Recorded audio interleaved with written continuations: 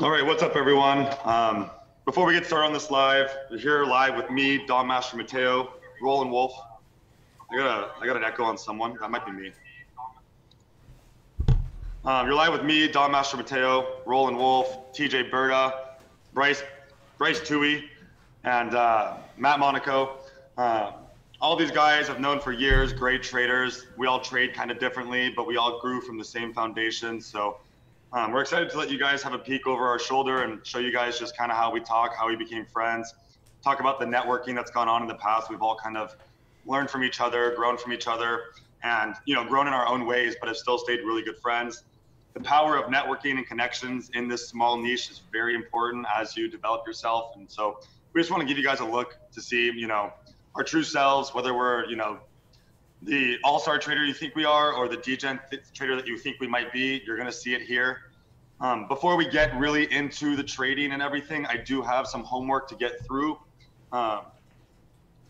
We are not licensed professionals. Everything we do and say on this webinar is for entertainment and educational purposes only.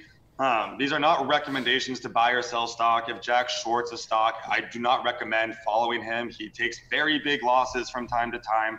And that can happen at any moment. Past performance is not indicative of future returns. Nothing is guaranteed. Please do your own research. There is huge risk to trading penny stocks. So just be aware of that as you're watching. Try not to be tempted to follow in on any trades if they are alerted. That is not what we're here to do today. We're not here to make anyone money. We're just here to give you a glance at how we trade, how we interact. Again, these guys are just my friends. Freaking love them to death. Love hanging out with them. We talk almost every day or weekly or monthly or whatever it is. We're always catching up. I damn near lived with Roland for 2 years. I became part of his family. Yeah, I love these guys and, really grateful for you all to be here.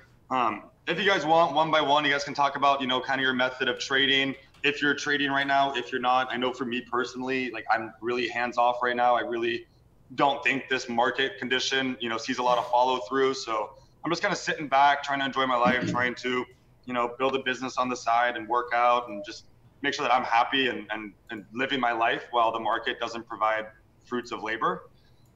And that's just me, if there's a really good setup that comes around, big multi-day runner, big volume, liquidity, BBIG type idea. Yeah, I'll short it first red day if it's there. But, I know it's not today. I know it's not tomorrow. I know that I probably don't have a trade today or tomorrow. That's just my style. That's how it works. And that's just me. So if anyone else wants to kind of take the conch shell, take the talking stick and, talk about, the way you trade, we got 20 minutes till market open. I just think people should get to know who we are if they don't know who we are. Go ahead. Berta, go. Or not. What's up, guys? Yes, my name's Tyler, TJ the trader on the Discords and the chat. But I've been trading since 2016, I think, 2016, 2017. Started off from a site student. Didn't know any of these guys at the moment. And from there, just kind of continued to study, became profitable, I think, in 2019, end of 2019, beginning of 2020. Had a good year, 2020, 2021, like everybody else. But recently, I've been expanding my playbook a little bit, focused on higher price stocks. Just right now, I think that's where the volatility's at. I think that's where the money's at. Ford, Snap, Tesla, Apple, all the bigger, higher price stocks. So that's where my focus has been lately. That's where it is today. But other than that, yeah, just grateful to be here. TJ's a new friend. We met in Vegas, but I know he's been in Roland's chat for quite some time. We've seen him trade. He's made a good amount of money in the market so far. The thing that I think TJ does really well is he's got that mental side to him. He's really, he's been an athlete in the past. He's, he just knows the power of positivity, the power of positive thinking, which is an underrated asset within stock trading. You can get so negative on yourself. You can talk yourself down. You can get so unconfident. TJ's none of those things. He's found a way to manifest positivity, manifest, his lane. He knows how to stay into it. And there's, much respect to this trader. He has not made a million yet, but I know for damn sure he's on his way. Just in the way that he thinks, it's, the million, like to make it to a millionaire, it's a mindset. It's really not like one pattern that really gets you there. It's really a mindset that helps you get there. And I think TJ's, incredible guy, an incredible trader, and really happy to have you on here, even though we just, met a couple of months ago. We've been talking for a while in Discords too, so. Bryce? Yeah, what's going on, guys? My name's Bryce Tuohey. I don't know. I'm probably the biggest degenerate here. Well, maybe not, just mentally degenerate. But no, I've been trading now since end of 2017. Well, kind of learning how to trade, and I got really fortunate enough to meet Dom back probably in 2019 or 2018 actually. Matt Monaco was supposed to be here right now. He's kind of slacking though, so I apologize for my boyfriend there. But Matt and I were very fortunate to meet Dom, and Dom has been like a huge kind of mentor to Matt and I both, and has really helped us. That's how I met Huddie. And in terms of like my trading style, I definitely deviated from kind of Dom's. When I was learning with Dom, but I primarily scalp small caps on the long side, and lately the market just has been kind of every gapper has been stuck in this range. I've been trying to expand a little bit, playing like small size with shorts and a little bit with large caps, but I really don't feel comfortable enough to use full size. So I've just been dabbling, trying to expand little bits at a time. But kind of like Huddie said, I'm in the process of working on some other projects outside of the market. So that's where my focus has been lately. And yeah, I don't know if I'm missing anything there, but I won't go too deep into it. I'll let everyone else introduce themselves. But Huddie and Dom, thank you for having me on here. I'm excited to trade with you guys today. Yeah, absolutely. And I know a little bit about that other project. I can't wait to share it very publicly with everyone in this room. Dirty boy. Roland Wolf, Jack, whichever one, if you guys want to introduce yourself, talk about your trading style, go ahead. Jack? What's happening? Hey, Jack, I got to finish watch this thing real fast. Sounds good. I'm Jack. I'm pretty much just, I love the short stocks, scratch a little bit like the research side, because it's just funny to like see some of the moves in these companies like EWAC. They haven't even merged yet, and they're trading at like $80 a share. So like right now they're just a company. It's just funny. Is that a glass of wine? No, I just got a detox smoothie. Okay. Okay. I thought that was wine too. He's like DWAC. They're not even merged at all. It was just perfectly timed. Yeah, I don't really do anything but shorten and mess around like this, and that's how I like it. I love it. Yeah. Pretty much all there is to me, though. I don't know if you're expecting like a big speech. No. You actually over-delivered for what I expected.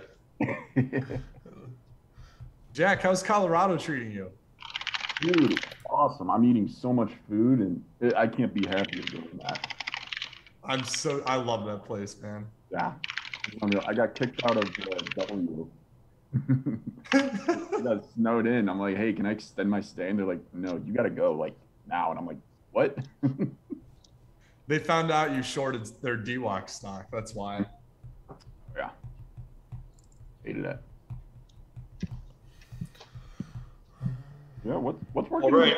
For you guys?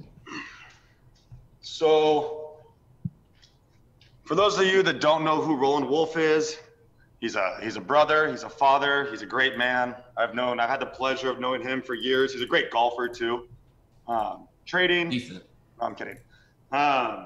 He likes to, his strategy that he likes is the gap and crap reversal. A stock that kind of gaps up in that buck area, starts trading massive volume, dips a little bit in the market open, holds some kind of base, and then becomes, some kind of runner in the day. He can talk about more of it when he, is done making a watch list and sending it out to his people. But I just had the honor of trading behind him for 2 years. Really good intuitively at, digesting news, and knows which news articles he likes, which PRs he likes, what kind of volume, what price range, and attacks when it's there. And I know right now it's kind of like a hands-off moment for him, kind of waiting as a long bias trader, kind of waiting for something to show us that small cap is back, show us that small cap has momentum. and then try to hit the next thing that is similar to what ran. Generally letting momentum dictate, aggression. So, for a lot of, long bias traders right now, especially the good ones, it's a big hands-off moment unless you're like kind of going to those mid-cap, bigger chip stocks. I know it's not really what Roland does. It's not really what I do, but TJ, you heard him do it. Definitely when there's momentum in big cap stocks, they can act similarly to small cap stocks. So I get the idea, you have range, and that's what you don't have in small cap right now. So if you are a small cap trader like Roland, like myself, like all of us here, again, we're just kind of waiting for some stock to ignite small cap. We don't know when it is. We don't know what it is. What we do know is it's not if, it's when. We've been in this before. This is very similar to what trading is normally like. 2018, 2019 reminds me of it like it was yesterday. There's nothing, and then some hot sector, some, gap and crap stock just catches a bunch of shorts off guard, and then everyone starts attacking the next one, and so on and so forth. So again, just, kind of the whole thing is the system is like just waiting for this cycle to kind of complete and to allow us to get aggressive again. And until then, it's survival mode. It's just, it's not bleed your profits away. It's not like trade everything that looks good. Don't trade every single first green day, because most things don't have follow through in small cap these days. And that's just the fact. And it's not new. It's not, anything we haven't seen before. It's something that every trader needs to experience and adapt to. Sorry, Roland, I can see that you're maybe done now. So why don't you go ahead and stop letting me speak for you? No, you're good, bro. And the truth is, like everything you just said, I don't know. We've spent a lot of time together, Huddie and I. So like, I literally sometimes when I hear him speak, it sounds like I'm listening to myself speak. It's like the funniest thing. But yeah, so I'm long biased, obviously, and I'm a small cap trader. And I think one of the issues, and I've been talking about it with my students a lot and just traders, was just like the crazy overextension in the NASDAQ index last year, like. The January, February effect, yeah, and OTCs, but the NASDAQs as well. Like all the new traders that came in off the back of like the AMC GME move earlier in the year. And it kind of, I think it trickled into small cap. If you look at January and February, almost every single NASDAQ got extended. And then at one point last year, we were running out of small cap stocks is how it felt to me. Like we were running out of them. And now what we've been seeing, I think for like months and months and months and months, and I've been kind of saying this too, in terms of small cap trading, it got a lot more difficult. We've had a lot less follow through, like Huddie said, first green days, like the gappers, they don't do anything. And it does suck. But that cycle, I think, like I said, is changing. So at one point last year, we had no penny stocks, like no stocks trading under $1 on the NASDAQ index, or like a couple maybe. But I was scanning this last week, and just after watching all these charts, we watch charts every day, and if you're going through daily charts, like you start to notice the differences. So like in March, April, May last year, every daily chart we pulled up was super extended, at least in the recent past. Like went on some kind of run recently, creating overhead resistance and all that good stuff. Now we're seeing like an actual bleed out. Like everyone who thought you can just come in and buy the dip and hold, which is like so many people last year. Like so many people are now like still, I'm sure a lot of them are still holding, but a lot of them are being shaken out of these lower price stocks and all the stocks really. It's kind of crazy. But the point I'm trying to get to is on my scan last week, we had 200 NASDAQs under $1. 200 of them. From zero to, we had 200. We had over 400 and something under $2. So for me, I'm like the happiest person right now. I know it sucks right now, but like I'm licking my lips because I got penny stocks again, which is going to bring patterns into play that I haven't been able to use for years. Seriously. So for me, I just need a spark. Like once I see a spark on some of these small cap and see some of the old patterns again, dude, we're gonna have reverse splits again. All these lower price stocks have bigger floats. They're gonna maintain compliance. They're gonna be doing the reverse splits. We had one yesterday or two yesterday. So I'm stoked about it. I think it has sucked for a long time for small cap. And I totally get where Berta and a lot of people, like a lot of the successful traders that I know have been, trading options, trading the market indices, ETFs, you know, big cap stocks, because that is where the better volatility has been. For me, it's just not so much for me. I'm not really a great big cap trader. I don't know why. Maybe it's something I should have been working on, and I see things people are doing, but I just kind of have always liked to stick to my lane. You know what I mean? That's been one of the keys to my success throughout this whole time, was sticking to my lane. And so that's kind of what I'm trying to do still. I'm just trying to kind of wait it out, try to hit some singles, and then go from there. Once things change, like, I can't wait to get super aggressive. And my other favorite thing is, like, cheaper price stocks are just better for smaller accounts. So, like, for students who are trying to learn, people who are just trying to learn now, first of all, they'll get a realistic, if you're just learning now and you didn't trade last year, you'll get a realistic idea of how crappy trading can be. So, but that being said, yeah, all these cheaper price stocks, I think, are going to provide a ton of opportunity for smaller accounts, and just for small cap trading again. And I think it was a necessary reset, because it's not like any of these companies got any better. You know what I mean? They didn't. They're all still complete pieces of crap. But we were seeing them trade like at market caps that they should not have ever been in, and then hold high prices for quite a long time. So, sorry, my spiel was a little long.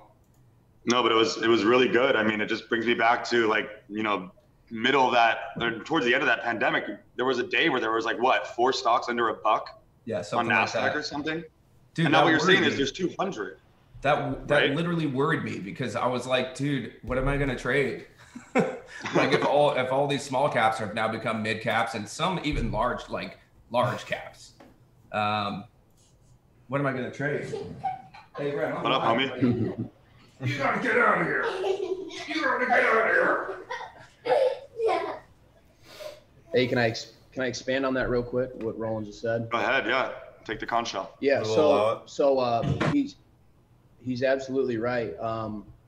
You know, I think all of us kind of started with probably OTCs or small caps and stuff like that. And I think that's really you don't really hear too many people succeeding right off the bat in this niche with, like, the higher price stocks, you know, the real companies, et cetera.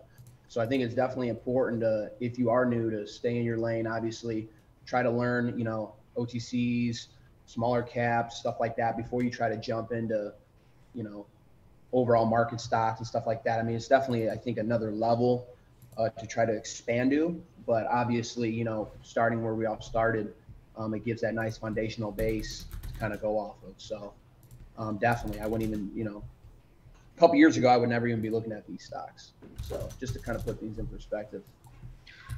And it really is a good time to learn. Again, like, if you learned in 2020, 2021, like, you learned that, like, penny stocks spiked really big. Then if you buy the dip, they kind of, like, held their prices and went higher. And, like, that is generally not how the dynamic works. So this is more of a realistic taste of, like, again, the good and the bad of stock trading. 2020 and 2021, they relate that market to some kind of bubble-esque market. They relate it to the dot-com boom, with how things were spiking and holding. I stopped short selling as a whole, because every time I'd short sell, you know, some kind of first red day, it would just freaking hold up, and then it would go much higher. And it was like a great long, like, every time it was red on the day. So I had to, like, really adapt during 2020 and 2021 and learn how to long stocks. And now it feels like it's right back to what I've always known, which is, like, for me personally, I like to short stocks. I like to short extended stocks. I like to sit on my hands, do nothing, wait for something to go objectively very extended in multiple days. And then that first time it's coming down, I want to take advantage of the pullback. Super simple, you know, doesn't take me, you know, I don't have to watch every day. I can just run the scans at night. I can see if something's extended. Right now, there's nothing extended, right? I mean, the biggest spike we had yesterday was KAVL. And yeah, it was up a mere, like, you know, what, 100% on the day? But, like, I'm used to things running for, like, 3 or 4 days, going from, like, 2 to, like, 20, and then, like, being interested in that kind of movement. So even though Kava was a big runner yesterday, like, it's still not anything, like, to write home to mom about and say, hey, I have this great trade tomorrow. It's not a multi-day runner. Generally, things don't have follow through, so it's not a surprise to me. It's gapping down 14% on the day.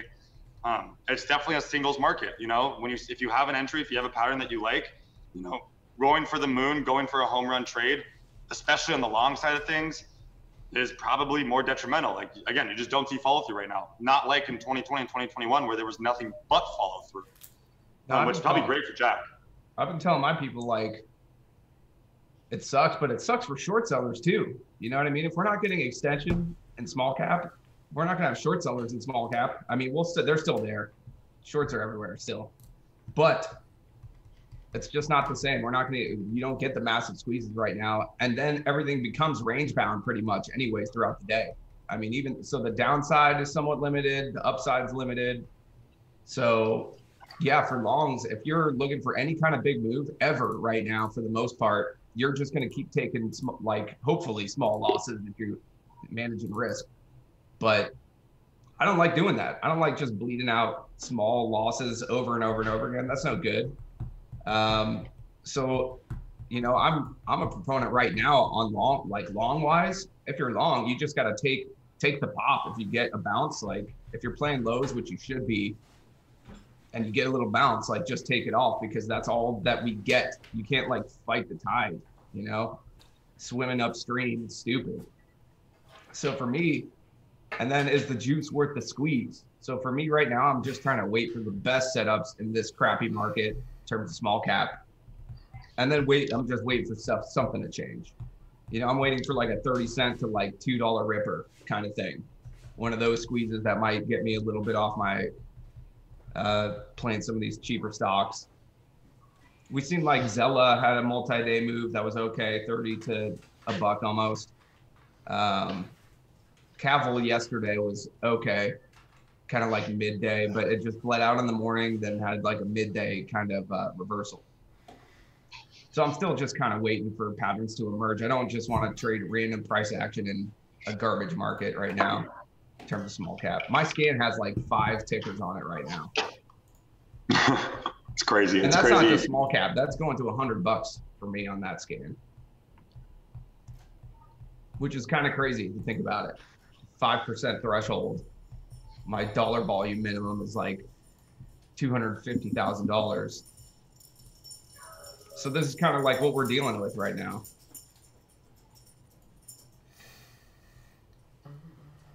Yeah, we got 1 minute to the market open. So if you do make any trades, don't be afraid to talk about them.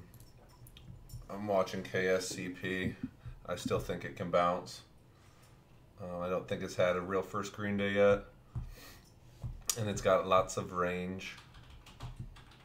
Besides that, I really don't have much I'm looking at. I move people on here. There.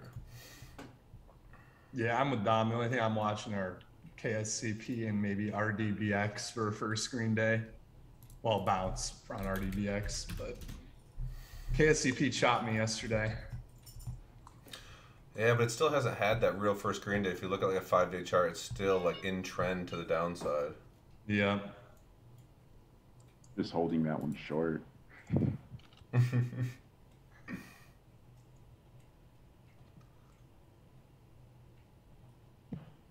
Have you guys taken a look at KSCP's financials? I don't do that. Oh, dude, they're hilarious. It's like they have their revenue, and then their cost of revenue is just more expensive than the revenue that they actually pull. They have like a negative profit margin.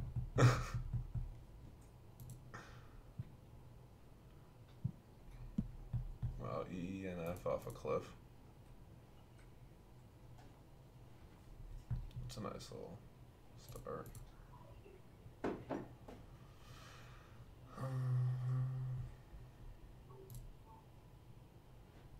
So, you know, generally when I hear, you know, someone like Jack, who's a very successful trader, like say something like that, I'll immediately go to bamsec.com. I'll open up the financials, and I want to see exactly what he's seeing. I want to, you know, get an idea of like, you know, what that means to him.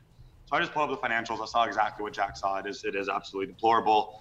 Again, that doesn't really affect the way that Dom trades, but, you know, as a short bias trader, it definitely affects the way that he trades and his perspective on, like, I don't know, for me, you know, fundamentals, when I'm short biased, like if I see something really dilutive, if I see something really crappy and it's extended, like I want to hold more patient. I don't know if you're the same way about that, but when something's just absolutely ridiculous, like kind of like Rivian, you know, when it went to 180, like when something's just blatantly stupid, like it just makes the short thesis so much easier.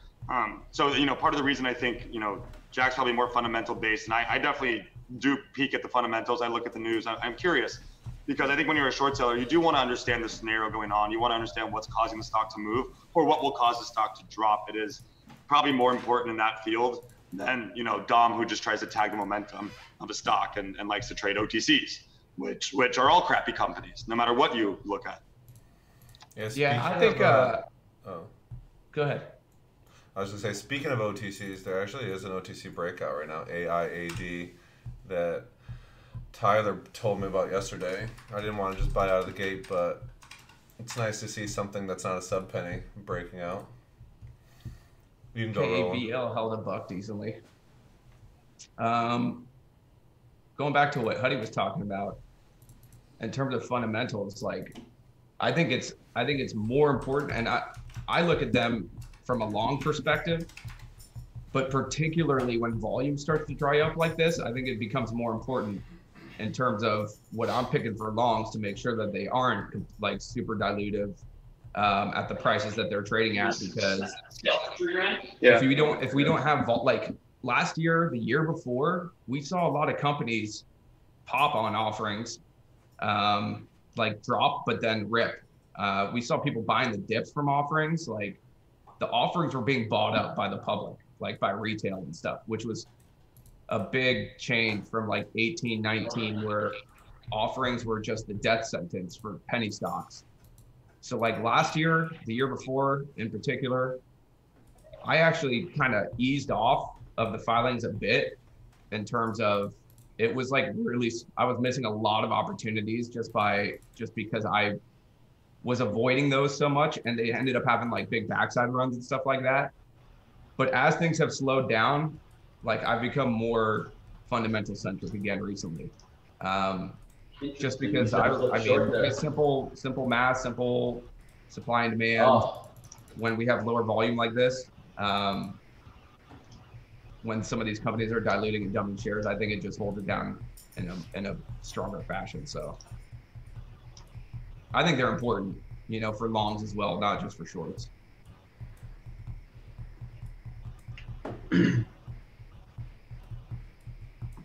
I took a trade. It was very, very quick though. I don't know if it was not much for learning purposes, but I took Snap.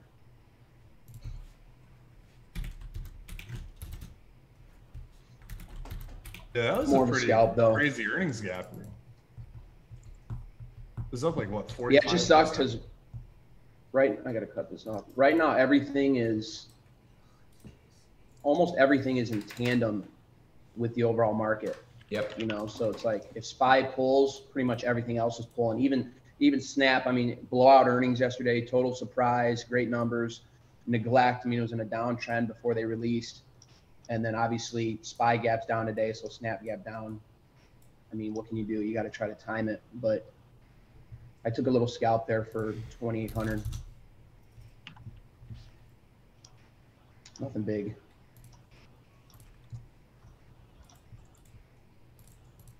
It's funny you say nothing big, but you know, I'm sure the people watching this, you know, 2,800 in 5 minutes is pretty awesome. When you have it in perspective, yeah. Unless.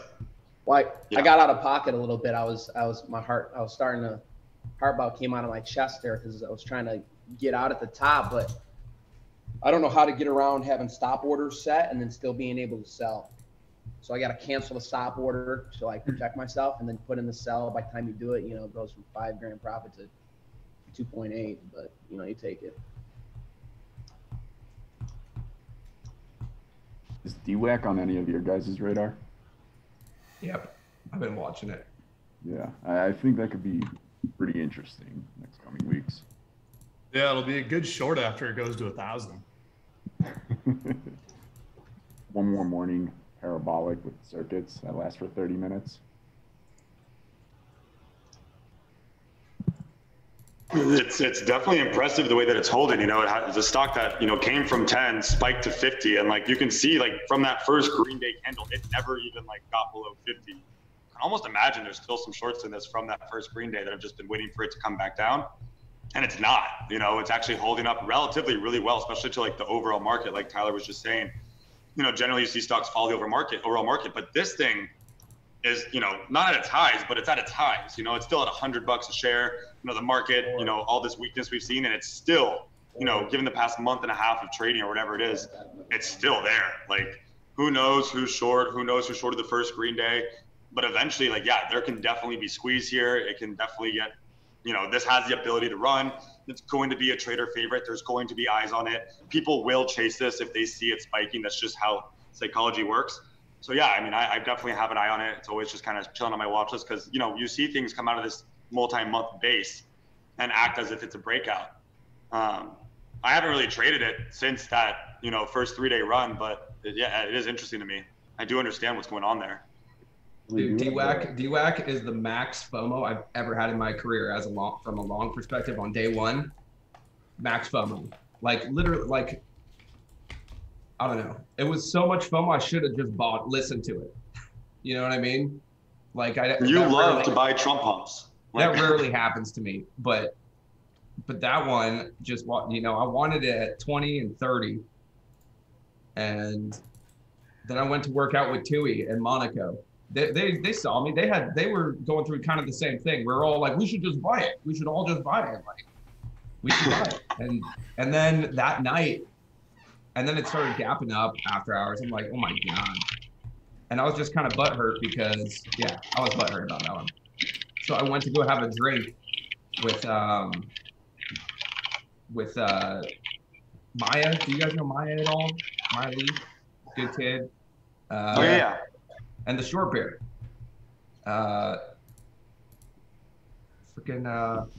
Anyways. And I hit a deer. That night. On my way to go get a drink about DWAC. So this one's like seared into my memory as like just a big miss, but I hit a deer. You hit a deer? Yeah, my car's in the shop right now. Finally. How's the deer? Dude, it was a buck. It was big. It got up and ran away.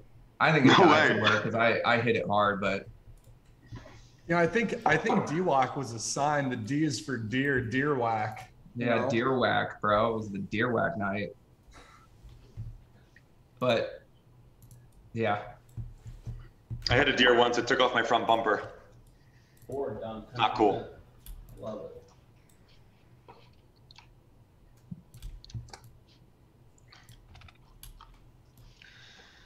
So yeah, generally market open with this kind of market that we're in. Like, again, for me, it's just kind of hands off and until something really, again, shows me that hands should be on. And monitoring situations, just like Jack said, like he's, eyeballing DWAC, like whatever he's going for, I don't know.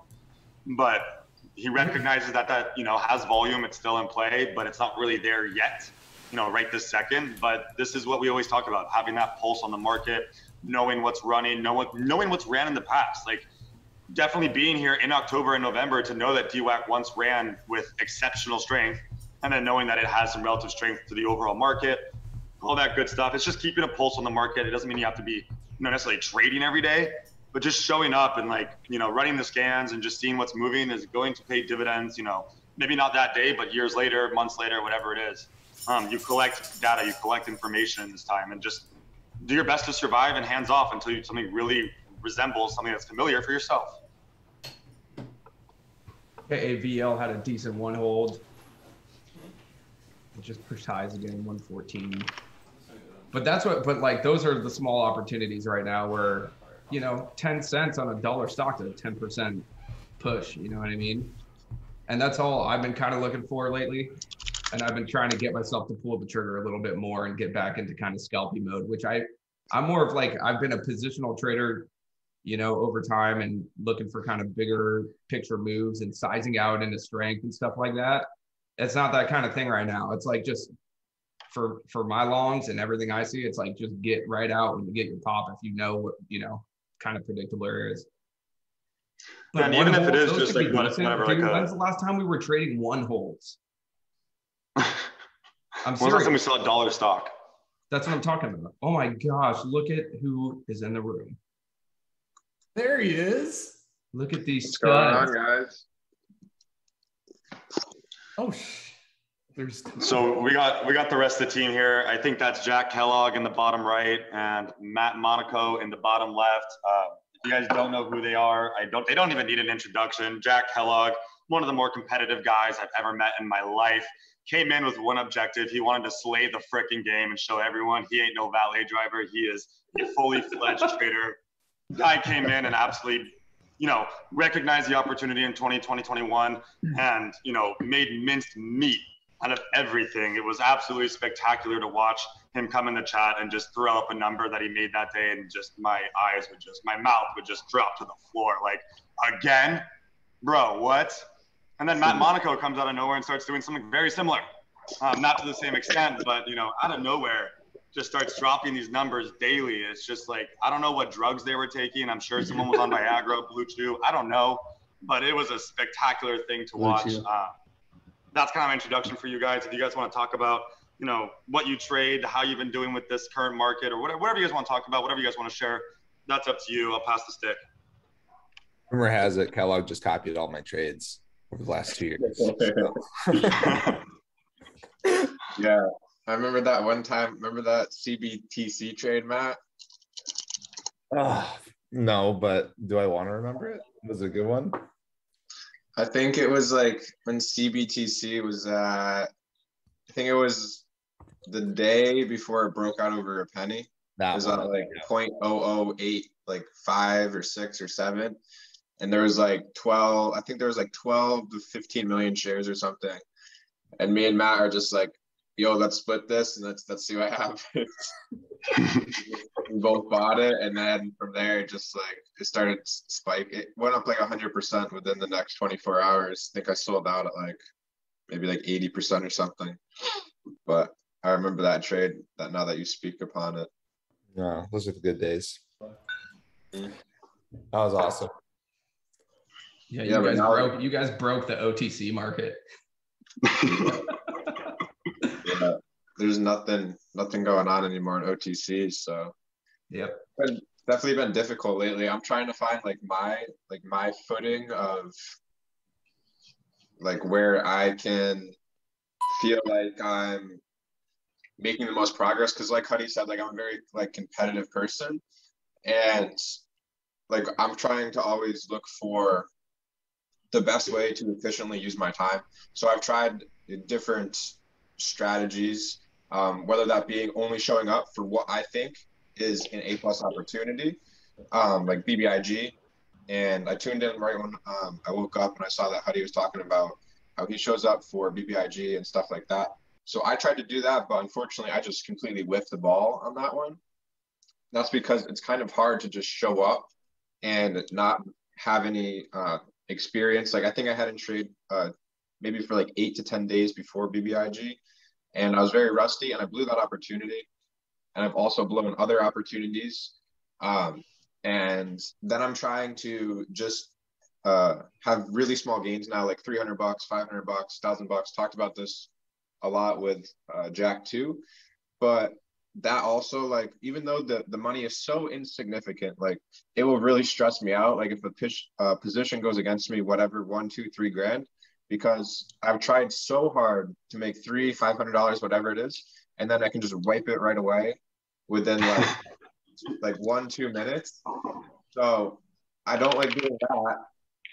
And another strategy I've tried to try learning about larger caps and bigger caps, but they're super competitive and super tough, and it's not really a niche that I feel like I fit in with. I've always been good at the biggest dog shit stocks, like OTCs, straight up NASDAQ, pump and dump, stuff like that. And to trade something that is so real, like Facebook, Amazon, Tesla, SPY, not saying that those aren't pump and dumps, but basically they just have so much liquidity, so much random movements, that even when I try to understand them, I always find some kind of blocker where it's just why is it doing this? Why is it doing that? This doesn't make sense. No matter how much research I do. That's why Sykes teaches penny stocks, because those are the most predictable, in my opinion and from my experience. And these larger cap stocks are way tougher. And also they're very dangerous because they're unlimited size in 2 seconds if you want to pull the trigger. And that's something that I've always been working on. Is I said that I wanted to size down my accounts, but I've been doing a really good job at not oversizing on everything, just because I recognize that I am unstable and I am not profitable. So I don't want to take big positions because, that's what I did really good last year at this time, was just going all in, not all in, but like as much as I could take on all these OTCs and all these other stocks. And now if you were to do that, like, you're just asking for huge losses. And to be fair, I've been stuck in some crappy stocks these last 3 months. CAR, which I should have avoided, but HUDI shorting that bounce. That was very unfortunate. And that one OTC that I bought, TLOFF, had actual news with Tesla, and it just straight up dumped with zero bounce the entire day. And I thought that it would kind of have a decent little breakout over $1 or something, because that news is very strong. And if that news hit last year, that stock would have probably went to $5 within like a couple of days. That's enough rambling from me. I'll pass it over to Monaco now. Yeah, Kellogg, well said. I'm pretty much the same spot as you. I size down a lot, and the way I do that is I like physically actually like withdraw my money, because I know if the money's in there, I will just be tempted to take much larger position sizes. And what I did during 2020, like when I like really got my feet under me before 2021, is I just like always kept my account at like a really stable level. At first it was like 50K. And then as I started trading better, I upped it to like 100K. So like literally every day, like if I'd make like $500, I'd just withdraw that $500 back to 100,000. Or if I lost 1,000, at that point, it'd be like, well, I got to make it back before I can withdraw any money. So kind of like felt like a little more like a paycheck there, which I know is an area a lot of people struggle with, is the consistent payment factor. I didn't think about it like being green every day. It's just, I didn't want too much money in my account to like all of a sudden potentially take a bigger loss than I was ready for. That was really the goal there. And then obviously 2021 happened and my account got huge, and now I've withdrawn it back down. It's much, much smaller than it's been in a while. And I'm comfortable with that because the plays aren't there today. I'm looking to just, make a good trade when there's a good trade, and really honestly embracing like a Huddie and Roland Wolf style. Cause I remember watching them in like 2018, 2019, and they'd be like, we took 2 trades this week because there was only 2 setups or whatever. And that's pretty much exactly what I'm doing right now, just waiting for the really solid setups. When they're there 2-3 times a week, play them. And then the rest of the time, just kind of let the market do its thing. So nice, bro. Dude, I like what Jack was saying too, just to kind of touch on it. But like, it's something that I've struggled with too lately, is like when the plays are there, because I've been so inactive, it's almost like ring rust, dude. Like pulling the trigger and then kind of playing it how I should be playing it. It's just not quite so sharp. So what I've been trying to do lately is just be present a lot more, and just pull the trigger when I need to and just kind of test the waters. For now, it's not like, and that is strictly, I'm just trying to kind of stay sharp because, I don't know what this year is going to bring. Maybe it's just pockets of momentum once in a while. That's how 18, 19 was. That's how they were. Like we'd have a runner and then maybe 2 or 3 runners, some sympathy plays or something like that. And then it was gone, and that may be what we see for a while too, just little pockets of like runners here and there. And I just kind of want to be ready for those, because in a year like this, if it stays like this all year, which it could, it's possible, then those like little pockets of momentum for day traders become way more important. And for me, like DWAC is a good example. It was really slow for months before DWAC. And I was so used to just sitting on my hands and not doing anything and all like that sort of idea that I couldn't get myself to pull the trigger. I don't know. It's a weird sort of psychological thing that I'm still kind of working on right now. I can tell you like the last 8 months have been psychologically probably some of the hardest I've dealt with as a trader, in terms of the adjustments. And then kind of like Jack said, figuring out where to fit in as the small cap patterns got so crappy. And for me, the answer has been just kind of sit on the sidelines a bit, keep watching and wait. I'm just kind of waiting. I've been watching other stuff too, out of necessity and kind of boredom. I've been watching SPY and like all the other stuff, but I'm just trying to stay sharp for my patterns when they come and be able to nail them when they're here. And and hopefully the year brings us a lot better than what we've had lately. But like I said, I've just been kind of like getting into my old playbook, my penny stock playbook for NASDAQs, which I had, that was what my whole playbook is based on, like $1 to $5 NASDAQ stocks. That's like my whole playbook. So I'm getting back into that, and I'm excited that we have $1 stocks again, $2 stocks under 5. It'll be good. I think there'll be some good times this year. I just want to be sharp for them. Yeah, all great things that were said. Matt, I'm in the same boat as you. I definitely rebalanced my accounts back down to an amount that doesn't allow me to take some ridiculous size on some setup that doesn't deserve that size in a market that really doesn't deserve that size. I had to protect myself. I definitely had to size down and make sure that my account was not too big where I was being aggressive for no freaking reason. That helped protect me. Jack, what you said about not going ham on the liquidity of big chip stocks, also a great point. Like, my biggest fear is like, we've all been profitable, not just 2020 to 2021, but 2017, 2018. That's like, we stood the test of time, 2016 even. My biggest fear is like, I hear stories like 15 years later, someone's been trading for 15 years and then they blow up. And it's like, I feel like the only route that allows that to really happen is when you go into big chips, when you go into options and you start trading things that, maybe you have a couple of years of like, exceptional results, but it just takes that one trade. It's always like, that's the thing with trading. There's always like the ability for that one trade to take you out of the freaking game. You're done, game over, like done. And I feel like it's that person that, starts like scalping around on big chip stocks with huge size that one day finds himself in a peculiar situation where they're just like fighting for some reason, swimming upstream. I don't know how it happens. I've never seen someone lose that kind of money before. I've never even heard of it.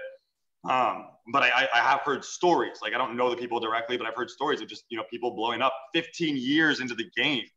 Like, that is, I'm always trying to avoid disaster situations. That's kind of what I take from that, right? So that's why I rebalance the account. That's why I stay in my lane. And just like, again, I'm like in the Jack Kellogg boat where it's like, if I can make 2 to 5K on any given trade, and then, if there is an A+ setup, obviously I'll take the opportunity for what it is when it's there. But just staying small and just like, risking very small in my account and just surviving. Because, we all know what we're looking for. We all know what we need to see in order to maximize profit potential. And we all know that it's not there right now. So whatever protective measures we can take so that, we can break the habits that we built in 2020 and 2021, right? It takes like 3 weeks to form a habit. We all formed interesting habits during that crazy market. We were buying things that, in this market would never work in a million years.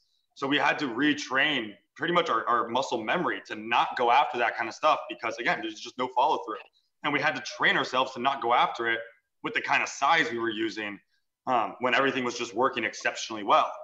So, great things that you guys talked on, and I just wanted to share that with you guys. I'll go back to mute.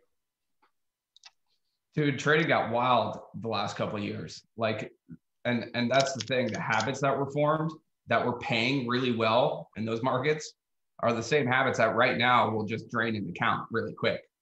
So I've gone to the complete opposite end of the spectrum. Like, I've gone from like YOLO Central, diamond hands. It took me a while to like, it was like halfway through that diamond hands movement where I'm like, I should be doing this too, I guess.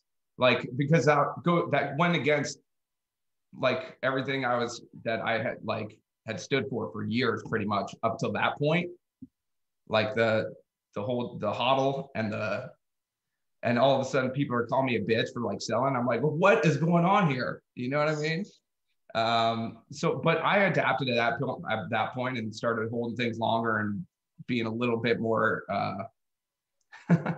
crazy with this stuff. But like, yeah, now I'm on the other end of the spectrum. I'm just haven't been doing anything really, hardly anything. Yeah, I feel like it's all just about like adapting and whatever is working in the market is always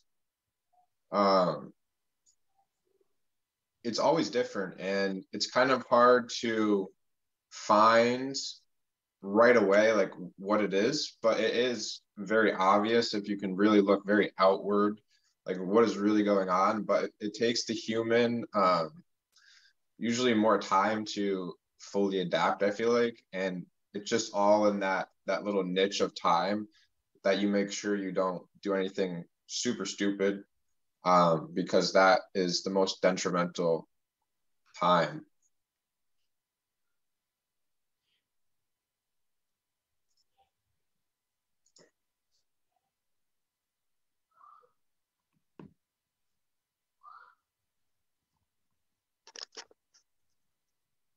You know who we haven't heard from? Randy. And by Randy, I mean Dominic. Hi. What do you want to know? You know, how your day was, how your morning workout was, you know, talk about your wife, whatever. I want to know why we're not privileged enough to see that face of yours.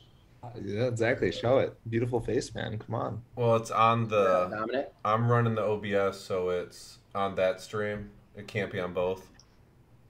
I actually have a question for you. Go ahead. I know you're a great trader, but word on the street has it you're not the best gillman. Can you elaborate a little bit on that, on your fishing abilities? I heard you're not the greatest there. Fishing and gillman are two different things. Being a gillman, I think, is something you're born with to some degree. But, you know, fishing is a skill. I think gillman, you just have that recognition of where the bluegills are. And someone in the room with me actually is a professional gillman. I had to look up what gillman meant, by the way. I'm on the same boat here. Yeah, Jack Kellogg I heard is from your other not a guy in the gillman. room. I heard from your other guy in the room that you're just not quite as good of a gillman as he. But that was my biggest question. And I'm man enough to admit it too. Would you call yourself a better fisher though? Oh, 100%. Okay. Does fishing actually take skill? I feel like you just drop the line in the water, and whether a fish bites or not feels kind of lucky. I agree with fishing. Fishing takes so much skill, bro. I got into bass fishing since I moved to 5 years old, he Texas. catches a fish every day. No, I got into bass fishing when I moved to Texas, and it's kind of like trading, man. It takes patience, discipline. There's so much to learn. Like, you gotta learn all about the fish, where they go, what to throw at them. I'm dead serious, dude. I love it. I think it's an amazing activity for a trader. It's like meditative. You're just in the quiet, usually somewhere pretty. I don't know. I think it's definitely a tough skill. I'm not doubting you, but can't you just use like technology that like shows you where the fish are? Like, to me, Yeah. it just seems like it's But cheating. even then, dude. Yeah, it's called even sonar. then, even with the Sonar. technology. Like I can't. Actually, that's a lie. Never mind. I was gonna try to compare that to trading, but my analogy would have been so wrong. So I'm gonna pretend like I didn't see anything. Okay, nice try, Bryce. We appreciate thank the you. effort. I wish my teachers in school gave me those kinds of grades back in the day. A for effort. I would have done really well. No, but that's why I low-key kind of hate this whole journey of trading, because it's kind of taught me how hard it is to succeed at anything. And now when I go into ventures like trying to be a good fisherman or a hunter, and I don't get lucky, like I still haven't killed a buck in a couple years, and it's like I know I'm gonna have to put in hours and hours of actual like research and experience to actually be good at it. And so it's actually kind of depressing, because I know if I don't put in all that work, I'm probably not going to catch any deers. Bass fishing is easier. It's easier than trading too. Maybe about 100 hours of YouTube watching, and you can kind of figure it out. This one You know what time I'd I say went is fishing harder with than Dom. trading though is golf. Golf as well. Golf's like way harder than trading. Yeah, golf is difficult. This one time I went fishing with Dom and Bosky, and they wanted to fish from 6 a.m. till like 8 p.m. at night. And I was pretty over it at like lunchtime, like 1, 2 p.m. And then we had to get home, and I was hangry, and we had to cook all the fish. We were eating at like 10 o'clock at night. Dude, Jack, like, they did the same thing to me when I visited him. He took me hunting, So we got in this little stupid bunker. It was beautiful, actually. The view was beautiful. We get in this bunker. I sit there. They start making weird noises with these horns and blowing noises out of a horn. And I go, okay, now what? And they're like, what were they doing? He's like, they started. They had these horns and they would like rub them together like bucks were fighting. They were like imitating the noise and then they were doing the mating call. And like they were done with their little routine. And I was like, all right, guys, now what? And they're like, shut up. And I'm like, what? And they're like, don't talk. And I'm like, what? Like for how long? They're like 3 hours. I'm like, no. I'm like that's not what I do. And then for 3 hours, not a single deer walked by. Yeah, you called me you called me. He's like, dude, sitting in this little tent.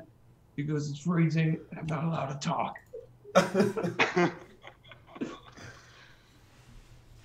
We brought like 8 White Claws for myself, so I couldn't keep quiet. And maybe that's why no deers came up.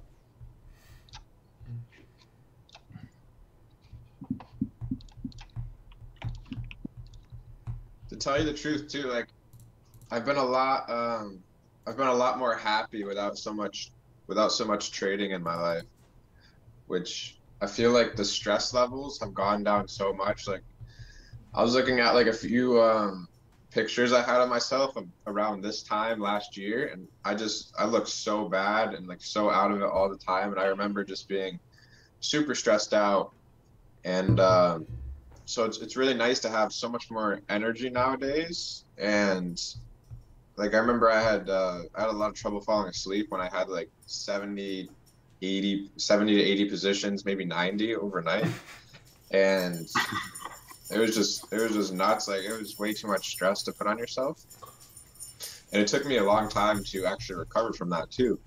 But it was worth it though. Yeah, it was definitely worth it. And I kept just reminding myself, like, this is the time to do it. You have your entire life to do whatever you want to do after this. And yeah, so. Yeah, it's easy to say after you make $8 million. Right. It was all worth it. No, but I get you, bro. I totally get you. And I was so stoked for you. Like, couldn't happen to a better person. And I think honestly, the way you stepped away from what happened was the smartest possible thing you could have done. Like, I think just based on the OTC markets, like, dude, they shriveled away and died quickly. And like, you didn't have to worry about it because you weren't taking so much part, you know. It was cool. It was awesome to see. Mm-hmm. And so, yeah, man, health is important.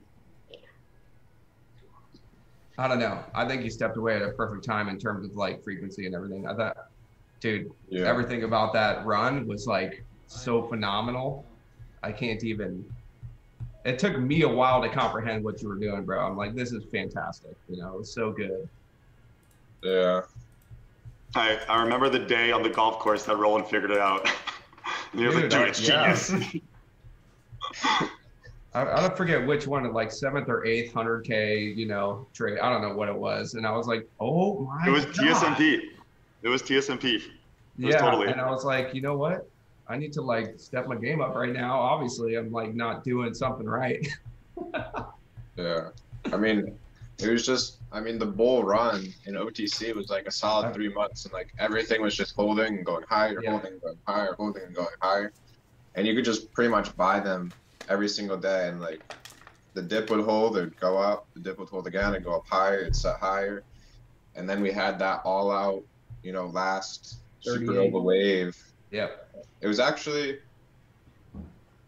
wow. TSNP topped out 1 year ago tomorrow on 2-5. So right around this time is when everything was kind of ending, but there's still so much opportunities on the backside until eventually everything.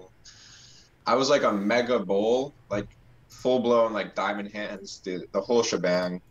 And that was kind of hard to, because like all these would have been amazing, like short opportunities. If you could have turned your brain to like super bearish on all these, but it was too hard to make the shift too quickly. And frankly, like going long is like so much easier. You don't have to deal with overnight fees and shorting and max share position sizes. You can just get in, get out with as much size as you want. And holding the shorts overnight would have been difficult. But of course, HMBL's faded from $8 now down to 20 cents, and pretty much all the other stocks as well. You know, there were so many OTCs that have just faded to zero, and they all would have made great, you know, 1-2 month swing shorts. You would have made like 80%.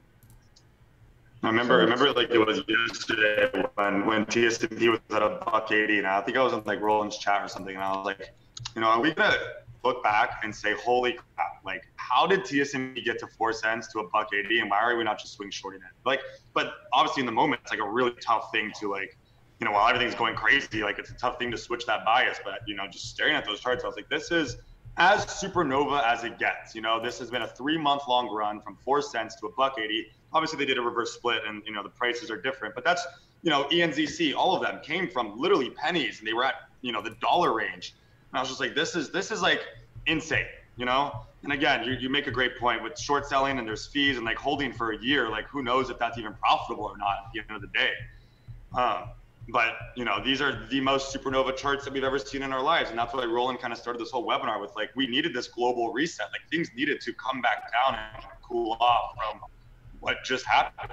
You know, it's just everything was so exuberant for a second, for 3-4 months. Yep. Didn't at one point, like, didn't TSMP have like a multi-billion-dollar market cap, or like a $1 billion market cap or something like that? Yeah, I think it was something like that. Yeah. Which was nuts. Yeah, that's like unfathomable. Do you think we're ever going to see that again, to that magnitude? I don't think so. Only I mean, I don't think it's anytime soon. I think, you know, if it happens once, it can happen again. You know, like that's just, you know, human psychology. Like if it's capable of happening, it can happen again. But it takes a number of unique circumstances that were bred in the pandemic, especially just all the money inflow, you know, all the new money inflow, which isn't really there anymore, right? Like everyone was work from home, everyone had stimulus checks, everyone, you know, you couldn't even gamble on sports. So everyone just came to the market and just started gambling, and it created like just liquidity everywhere. And like can that circumstance happen again? Sure, but like, is it gonna happen tomorrow or this year? Definitely not, you know? I think it's a once a decade thing, maybe once every 2 decade things. The cool thing is about trading is, like, once you know how to trade it, if you can recognize that it's there, you can step away and come back when it is there, you know, brush off the dust and get right back to business as ordinary. You know, it's not like these patterns really change. You know, Tim Sykes started learning this stuff in the beginning of the 2000s, maybe even before 2000. So, you know, the patterns are for the most part the same. You know, it's the same framework. Just magnitude was what was on crack, and like that probably doesn't happen again until circumstances align. Yeah. I'm looking at CYDY right now, you know, just like crazy, down to 62 cents. I think that was the best one. I wish I had the capital I had now At the end? on that one. I think my Cobra account was only like 200 grand at that point. But, That was sick. I remember like it was yesterday. Oh, we were on the phone, I yeah. think. I was just nuts. That was like the start of it too. Like the nuttiness. Mm-hmm. Yeah, that one was great. And that was the one that shifted my super bearish mentality to super bullish, because I was so bullish on CYDY. Even when it was at like $1.50, I was, because Adam Feuerstein and all them, they were always bashing it. And you know, it was just consolidating. And I remember multiple times trying to swing short it. In fact, like you can draw the trend line on it when it's kind of broke that trend line. Let me get the date. Like 6-5-20, it kind of broke that trend line it stayed underneath $3 and it kind of started fading. And I remember like the day when it had that dip down to 260, and there was just like 400K bids there. And then like it started to curl up, and that would have been an amazing long. You could have basically loaded, you know, I was trading a couple million shares a day. You could have loaded like 100K shares and added to a winner on that one. and risk like 250, something like that, and just sell, you know, the best you can in its strength, knowing that there's so many people short bias. And, you know, when these things are holding up for months at a time, creating those super bullish daily patterns, when they actually go, you can kind of see the chart really start developing by like day 2, day 3, once it's clearly closing over the highs and staying green. Like those are the ones that blow off and do the nutty moves. But that was such a great supernova. I think it's my favorite supernova of all time. And then tops out perfectly at $10, and then panics perfectly to $5, and then bounces perfectly and fails. It's just the ultimate supernova pattern that played out to a T.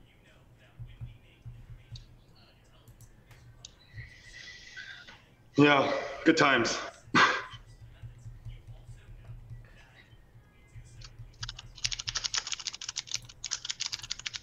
What's going on with you, Jack? What's up? How was your ski trip? It's good. I'm stuck here for another day, so I mean, I'm gonna go hit Aspen Mountain for an hour or so. Dude, go to the spa there. Really? I love that place. Dude, you guys do not believe how shredded my quads are right now. Oh my gosh. I remember the CYDY panic like it was yesterday. It was just nuts. It was epic. I remember Jack taking like an ungodly amount of size at like 520, and I'm like, hey, that's pretty big size, and it like drops to 480, and he like tripled down or something, and I was like, oh my god, you animal! And it worked. I think I might have took like, maybe I took like 10K shares, and then it went lower, and I was like, all right, 20K, all right, 25K, 30K, I don't even know, but I bought a lot of that one. I think I was quick to sell too, unfortunately. I did have a nice, really nice bounce from 465 to 7. It's pretty good for that kind of size too. I mean, it's just a liquidity thing, right? You just don't see that anymore. Like, one will come eventually, but for now, like, you really can't do that on anything unless it's I don't know. I really don't think you can do that right now.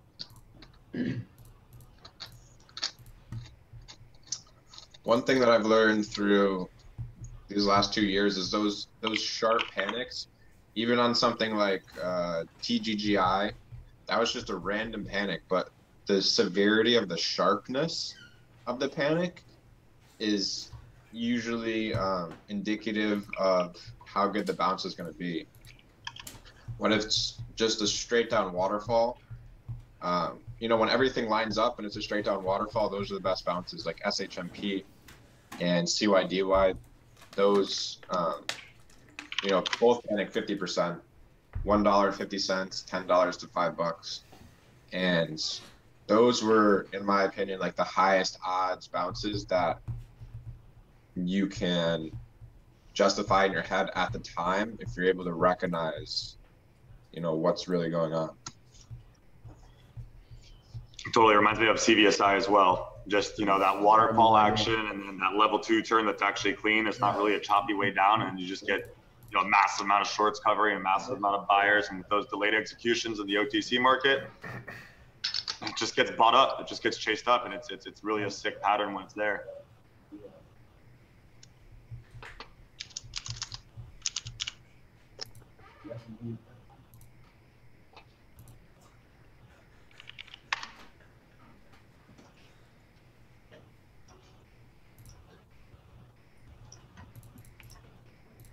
He walks me. Jack, I'm curious about your KSCP trade. If you want to go over it. Up to you. Yeah. I actually got squeezed out on the top day in the 21. I think I was short at 24 into the parabolic because it was like first multi-day runner and it was gapping up. So pull back. Honestly. But yeah, shorted in 24s. I was on a flight all day, so I was just covering and paying myself, and then it started coming back and just squeezed out the rest of my shares. Although it's pretty crazy because like those after hours parabolics, they just don't seem to really break. But for some reason, it's a pretty strong resistance time and time again. But then after that, I just got back to business the next day because I was paying myself, so the loss wasn't too bad. So I was shorting it at 21. Oh, yeah. So I'm in Colorado, a little bit of a time change, hour behind. And it's 7:30 when the market's supposed to open here, but I was reading the wrong time. So like, when the stock was spiking after their PR, I was just sizing in. And I was like, man, this morning spike looks a little sketchy because it's so illiquid. So I started like panic covering a little bit. And then I realized the market was still closed. But it worked out well, and I just kept covering on the mountain.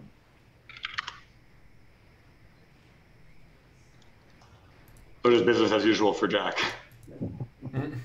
I like those plays where like I can short in the morning and then just keep an eye on it, because unless there's like a real threat, like on the top day when it was spiking into the 24s and kept going higher, then I'll just take off because like I have a set risk, and then if not, it'll just keep fading ideally, and I can just cover around noon, 1 o'clock, 2 o'clock.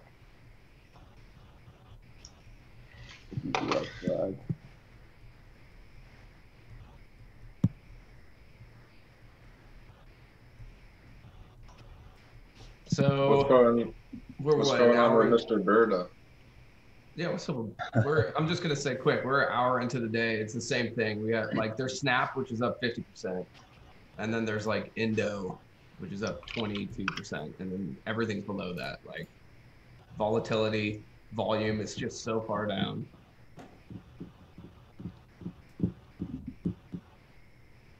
Yeah, I got some Snap from low 34s. Sold quite a bit up here in the 38. Just trying to keep a piece. I think it can see 40. If not, I've locked enough in. I can stop, break even, or even just risk low a day at this point, honestly, because I've sold some shares. I'm short Ford a little bit. Stop on break even again. I missed that one though. That would have been. I really wanted to get Ford short right out of the gate, kind of like opening range breaks to the low. Missed it, trading Snap, but got some short 1805, just risking 1807, 1808 at the top of this little high here.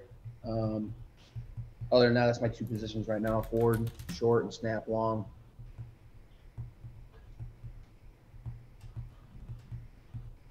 Dude, it's freezing in Austin right now.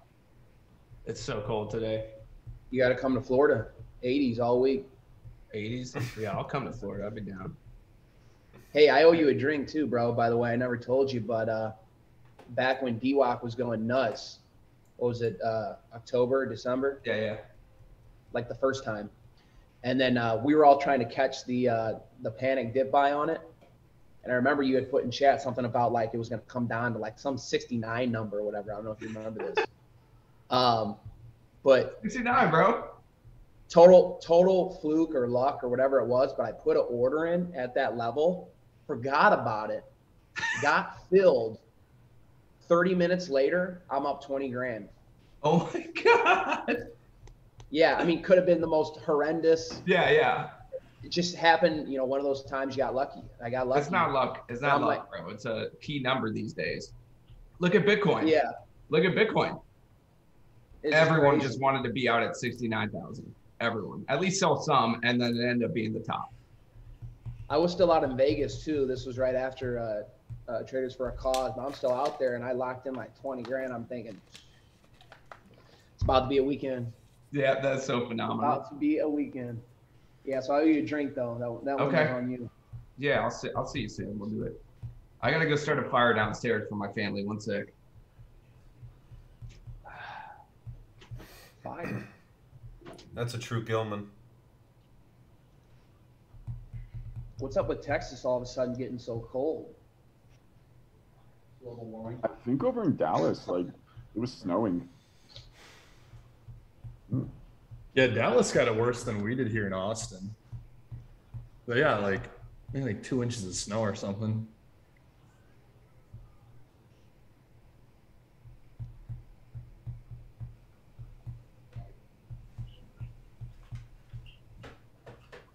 How much snow's out? Did you guys get hit with that storm in Michigan, Dom?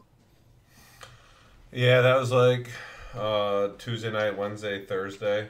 We got like a foot. The schools have been closed for 3 days. Yeah. That was a rough storm. We got hit with it too over here. It's raining out a bunch. It's supposed to be raining out a bunch this weekend too. It's where I am, it's supposed to be raining like for 24 hours straight. It's probably just gonna melt everything if it doesn't get cold. Is it not freezing temperatures right now? Oh, yesterday was 39, and today it's colder. It looks like Hood going some. today it's 26. So Yeah, I it's think probably it's gonna be like icy 20. today. Yeah, ours like started off with like this heavy wet snow because it was like 35 degrees and it was like kind of rain, kind of snow, and then it turned to ice, and then we got dumped on for like 24 hours straight. Me and Randy shoveled the driveway once, but I didn't make it out for the second round once the next like 6 inches came. So my driveway's packed. You haven't left the house, or you just take the truck through it? I try not to leave the house more than once or twice a week. Damn.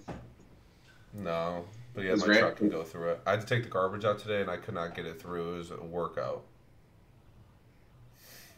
Is Randy staying over? Randy's the screen's behind me. Matthew's in the office now. You can say what up to Matthew. What's up, Matthew? He can't hear you. Oh, you're on the thing. I want to imagine he said hi. How's his trading going in the slow market? He's too emotional, man. You know him. He has like 1 week, his like first full-time week of trading, and he's like, "This sucks. Everything sucks. I'm never gonna do this." I literally never said that. No, he never said that. No, like you gotta give it time. Most of us spent like What up, Jack? 10 months, 2 years doing this before we ever made it, and like this is like it's a great market I think to learn in though, because like you can be super specific. You can actually wait for the patterns to show up, and like there's not an overload of like tickers. Because sometimes I feel like if you start in a super hot market and you lose money, it's even more discouraging. Mm-hmm. But like right now, at least everyone kind of is dealing with something. Yeah, that's true.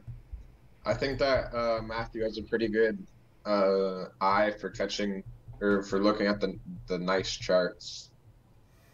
Oh yeah, for sure. I think he'll be fine. He's just got to master his emotions. That was pretty annoying on XELA yesterday or a few days ago. It looks like it's I signed know. up I again, was though. super. Whenever Jack messages me about a ticker I'm watching, I get super pumped. I'm like, yes, I'm right. It's gonna work. And I love that 70 level. The way it broke it, I couldn't chase. Yeah, I didn't like it either. It was the third green day too on the daily, but I guess there was enough consolidation the day prior.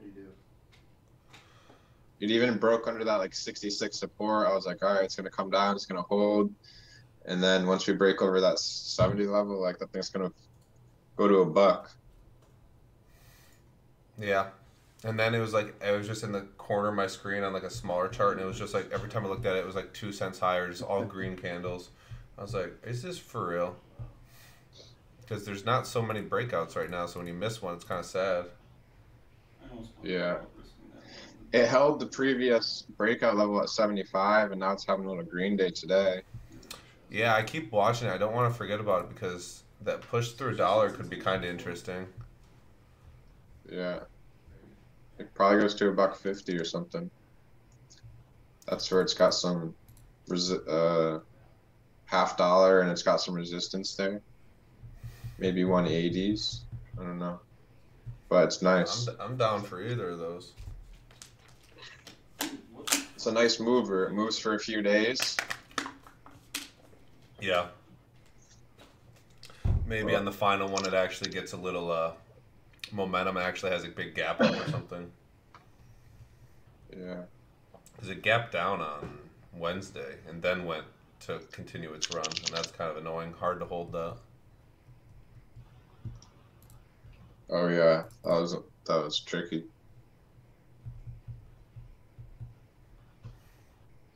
Still would have made probably 10 cents on the breakout. That's not bad. Yeah.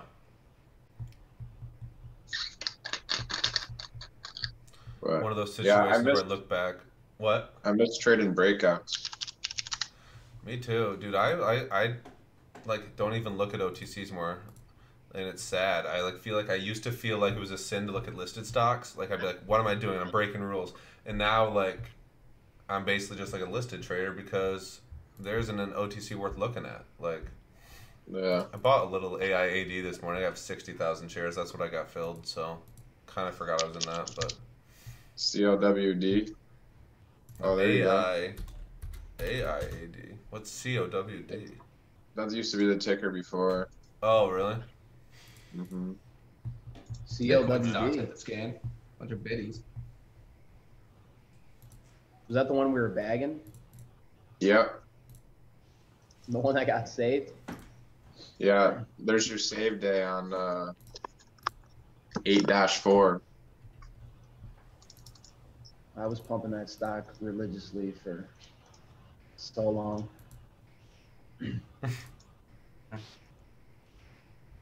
I bought the dip at like 9 cents. I thought I was smart.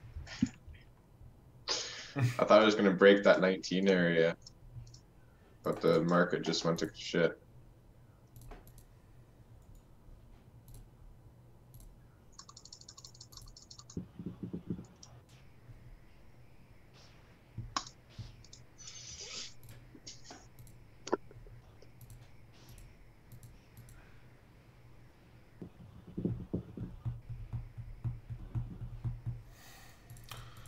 DWAC is getting really. All right, so we're about an hour into market open.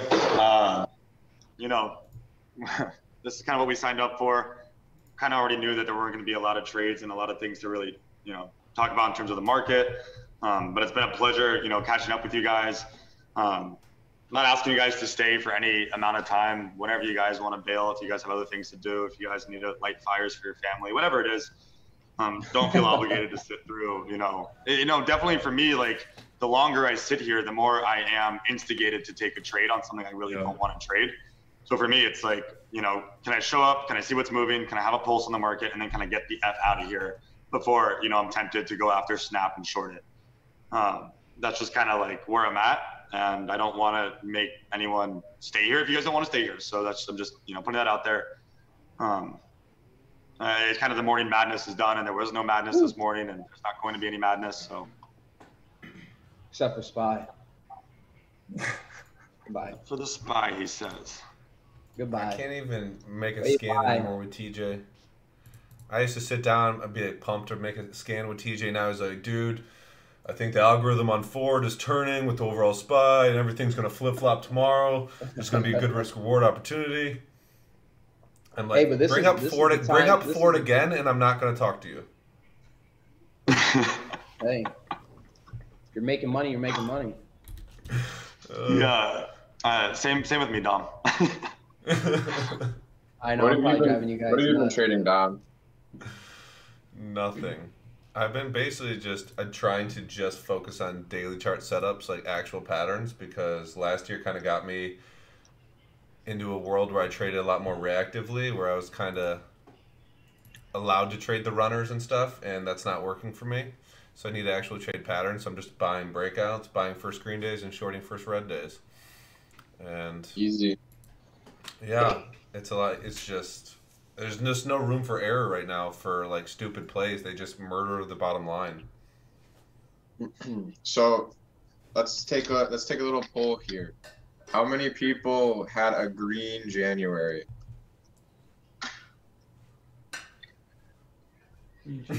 I technically had a great January. Okay. That's because you didn't trade. They were swinged from December that I closed. Okay. Jack, you too? I'm honestly not sure what could trigger, but if I have to guess, it's probably red. Bryce? Matt? Yeah, I had a small green January. Yeah, mine was pretty small. For me, like it was like 8 or 9K green. Not bad. January taught me some good lessons though. For me, it's just like I learned, when BBIG was on day 2 of its freaking spike, I was like, oh, 2 more days, get to 6 or 7, I'm all over this. And what I learned is like, I need that liquidity. I need a liquid freaking runner. If I'm gonna trade a first green day or a first red day, which in my mind are very similar patterns, just reversed.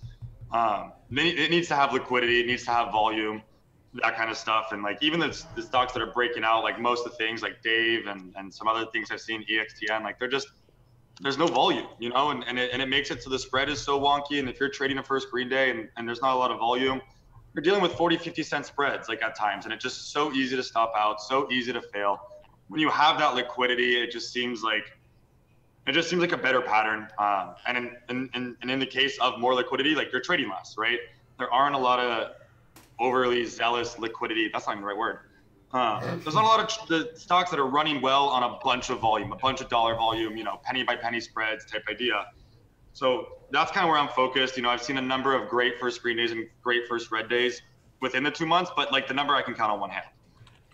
And BBIG was a scenario where, recognized it day 2, 2 more days, got under that sweet spot of 3 to 4 run, was able to recognize which risk mattered most to me and said, okay, this is where I deserve size. This is where like, okay, if I'm going to make my month, if I'm going to give myself some cushion for all the, exactly what Roland tries to avoid, like the bleed outs, the $500 to $1,000 losses when you're just like trying things with smaller size. Like I got to maximize the opportunity when the setup is there. And it's not every first red day. INTE had a first red day that wasn't really ideal in terms of liquidity and kind of trend, but BBIG like is picture perfect. It has, Gritani, if he was trading, I talked to him about it. It has 6-figure Gritani written all over it. It's just, one of those situations where you have a very dilutive stock, pumped up by Island Boys, I think, and a number of other things that went into it. So just like an incredible run and the only really real multi-day runner we've seen all year. So I knew, that's where risk belongs. That's where, I'm not going to say size, but risk, dollars on the table to try to maximize the reward to the downside. And everything I've tried in between BBIG has been small, losses that chip away at that profit that I made at the beginning of the month last January. But it really taught me like what I want to see, what was comfortable, what was familiar, and where I was like, comfortable with actually size, to like, kind of bring us back to what we're used to. And that was a wake up call, that really was, that familiarity made me feel so comfortable that I know what to look for now. And blatantly it's not there. Like day after day after day, it is not there. So it's big time hands off and just like waiting for something to get good. Like Zila had the components and it was getting there, but it really can't spike all that big. It really can't extend without consolidating and then breaking out. So I can't trade that, but I love, the liquidity profile of Zila, trading 200 million shares in a day. That is what I'm looking for. But again, I needed to go to $1.80, like you were saying. I needed to actually make a move that is ridiculous. It's not really a chart I would ever buy given the overhead, but if it does get extended, and if it does end up working really well, and it's one of those black swan outliers, I'll be all over it if it extends, because I like the volume profile, I like the liquidity, first red day and first green day. So, noticing which stocks are building up, noticing which stocks are constructing for something that you like is really important. And the other important thing is like hands off until it actually gets to where you want it to be and not trying it every day on like other subpar patterns.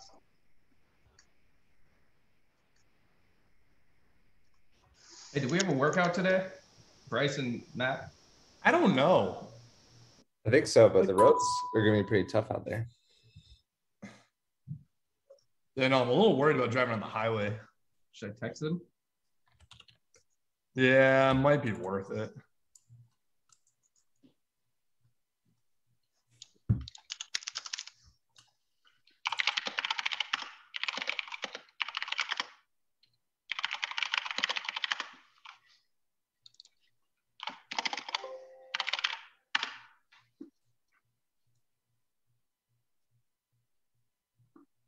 See, INDO, I do consider a nice first green day today, but, given the volume, given the wicks to the upside, it just like, it's not a beautiful trend for me. Like, I feel like that's a situation that like you could try, like, yeah, it worked today, but you're putting yourself in a situation where you're going to try literally every day because you don't really know which day it's going to be. And then like, you're going to get chopped up. You're going to take a few losses before you actually nail it.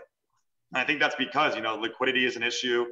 Trend is an issue. You know, it goes green, it goes red, it goes green, it goes red. So how do you know that this day is going to be the day? I mean, yeah, I kind of had like a makeshift double bottom yesterday-ish. But it's really hard to tell with these illiquid stocks because they're so easily manipulated up and down by just one whale of a person. You know what I mean? So I'm looking for the situation where retail overwhelms, you know, the one trader that can pretty much manipulate the stock with an unlimited bankroll. Yesterday was the day on something like Endo, which kind of would keep me out of it today. I was watching it yesterday, kind of thought about it.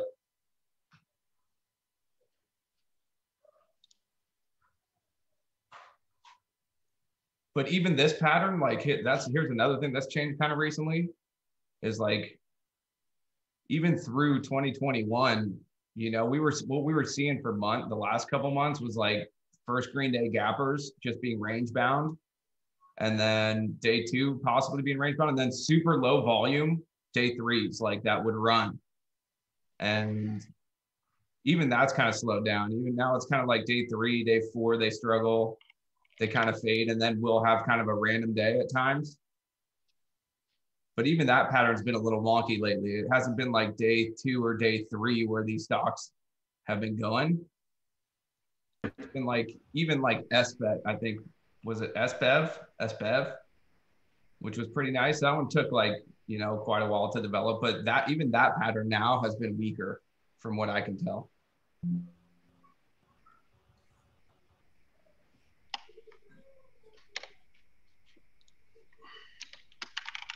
Bill.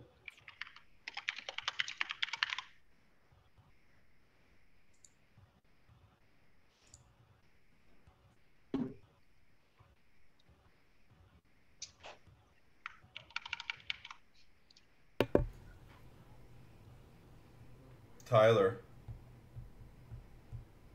Yeah. SPY's breaking new lows. What do you think here? I'm short. I'm short Ford. Stop on break even. Ford has a nice little bearish wedge. Yeah, I was. The real problem was I should be still swinging my original position. I had 10K short from like 2090 into that double top, 2104, pretty much clear cut double top. Market was done bouncing for 3 to 4 days. I mean, it was just, I covered it up. And then yesterday I was short 10K again from, I don't know, I sent down the charts like 2060, covered it up near lows.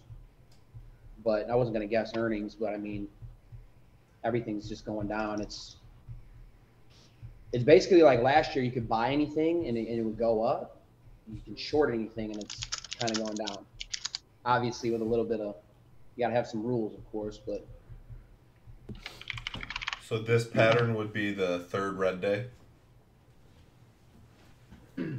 No, I mean, this obviously I missed the original buy, but no, they had clearly terrible earnings based upon the price action. Gap down. You know, you can take a short and then risk small amount.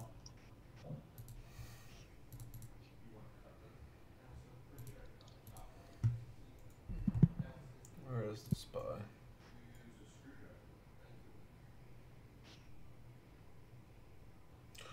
Wish it was summer.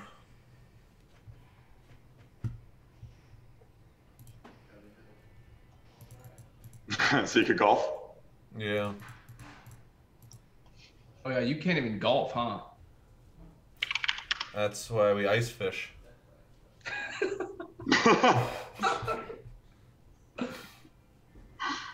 That's terrible. For 12 hours. I can't think of something that sounds more miserable than ice fishing. Right. That sounds fun, man. I think it'd be fun. It was pretty fun for like a few hours. I was having a great time. Usually now we just go for a couple hours.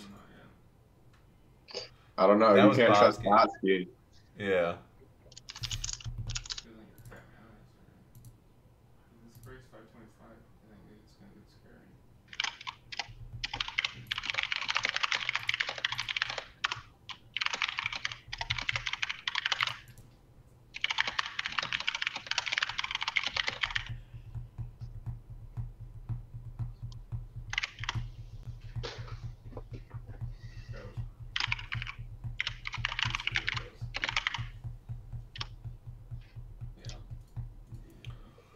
INDO finally got the volume to stick around for this whole move. Yeah, if you're looking at like a 10-day, I was looking at it too, 10-day, 15-minute chart, like that volume is finally back and consistent. So that's kind of like that's impressive volume. It's also in the energy, it's an energy company, which, you know, in my opinion, the energy sector is kind of warm right now. Not that we've really seen it in small cap, but just in the big cap stocks, like you can see. Again, for you know, what I've always learned from Roland is that you could take macro themes and then, you know, boil it down into something that's like micro and relates to our, you know, small niche. So like, you know, I do like the energy sector for as long as like Exxon is up like 25% on the year, and some other stocks that are, you know, others that are correlated to the sector are also doing well given the overall market. I just like the scenario. I'm seeing, I see like HUSA, REI, BRN, GBR, some of those ones on the scan already. So there's something there, maybe. And that's what I said when Indo ran the first time, like maybe there's something in energy, get a couple plays, but they didn't really pan out. You think they do the opposite because it's like ultra appreciated. All right, twist my arm. I'll open up my scanner. No, it didn't. It didn't even. This is usually the death of me, midday. Yeah, I'm not going to be trading them, but they're just on it. And that's something I want to see too. I mean, and that's one of my thoughts too, with all the prices coming down and getting a bunch of penny stocks again, is like sector momentum. All we need is like a sector play to pop off or some kind of macro to get, you know, a sector going. And when they're all super cheap like this, it can be really fun, like really good times. Some of my favorite times is like penny stock momentum, where you can just kind of like spread out, you know, spread your seed around a little bit. It's always fun.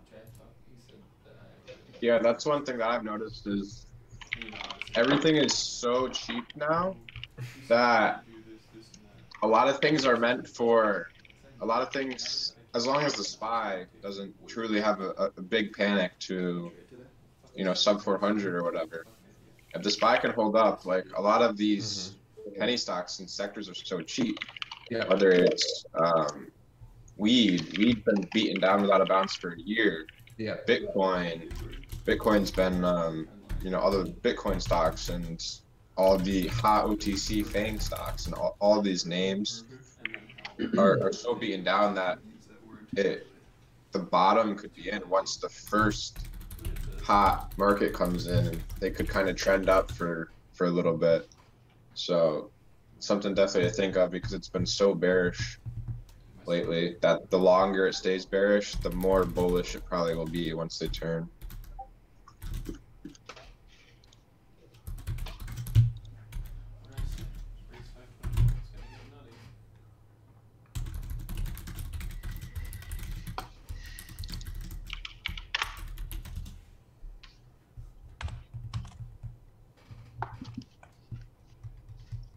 All right, gents, I think I got to get going. The kids are all at home because of this freeze. All the schools are closed. You guys have snow on the ground? Yeah, it's like sleet. It's like frozen rain, pretty much. But no one knows how to drive out there? Dude, it gets below 32 degrees in Austin and the whole city shuts down. It's like the craziest Literally. thing you've ever seen. I'm not even kidding you. Am I kidding? It's not. I'm not kidding. Dude, for how, like, you know, tough Texans are supposed to be, dude, when they see snow, they literally just start crying. Like, I read in news, and I'm sorry if I'm offending anyone that was here from the freeze or something last year, but they're like, I have PTSD from, I'm like, shut up. You saw ice, dude. Dom's out here ice fishing. and you're crying because it's under 32. Like, grow a pair. But yeah, everyone freaks out here. Well, Roland, if you do start freaking out, you know, you always got a place in my bedroom in Scottsdale if you want to come out and visit. Duh. I'll be there spring break for sure for like a whole week in March. And then I'm gonna try to get back there earlier, so I'll holler at you. Let's get some golfing, man. I want to show you this new swing I got. It's fucking sick. New swing? All right. Sounds good to me. Sounds good to me. Talk to me about the new swing, Huddie. Is it the left deltoid over the right pectoral? It's just leaning into it, get that wall against your shoulder, swing back, close your eyes, make some memories, baby. Get in where you fit in. Nice, I love it. Letting the club do the work, baby. All right, boys. Good talking to you. All right, Roland. We'll catch you soon. Peace, Roland. Catch you later, Bye, man. Dad. My dad. I'm gonna hop off as well before I do something stupid. Start trading. So thanks, y'all. Have a good one. We'll talk soon. Thanks for joining us, Matt. See you, Monaco. Later, Monaco. I'll probably hop off too. I got to get some breakfast and hit the mountain. Oh, falling one by one. Are you wait, Jack? I had a question, a real What's up? question for you. Do you ski or snowboard? I snowboard. Oh, good. Okay. All right. So many people ski. I'm like, I know they're all pansies. I don't get it. Okay, well. Now you're offending some people in the chat room, so let's cool it. But he's a skier, isn't he? Well, skiing's easier, right? Huh? Skiing's easier of the two, right? Yeah. Dude, snowboarding's so much easier. You fall in leaf down the mountain, you just like go and you're down the mountain. Like it's easy. Like skis, you're too. I think I've been skiing's doing a lot of easier. research on this topic today, actually, because I was so curious why so many people ski. Apparently, skiing is easier just to pick up, but it's harder to master. Snowboarding is hard to learn, but easier to master. You have to be way more coordinated to snowboard. I mean, I know some pretty uncoordinated, unathletic individuals that will ski drunk just fine.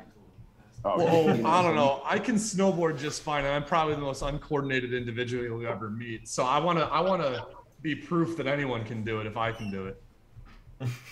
Well, right. I'm not saying that anyone can or cannot do it. I'm just saying it seems like a majority of people all ski, not a majority of people snowboard. Bryce, I think you're just like too top heavy. I'm a fan of skiing because that's what my dad told me to do, and also whenever I watch the X Games and I see the freestylers ski versus the freestylers snowboard, I'm like, those skiers, you know, they're much more handsome and they got way bigger muscles than those snowboarders. So They're more handsome. My legs are. He's just checking out the athletes while he's watching.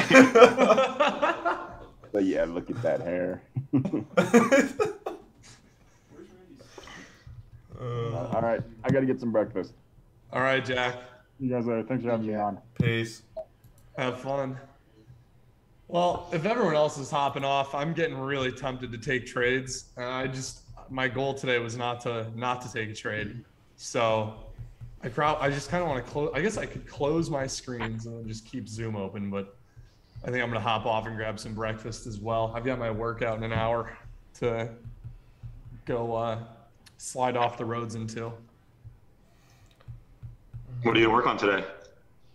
I think today, so weird. I don't know, because it should be like we normally just do like 2 upper body circuits a week and then a lower body circuit.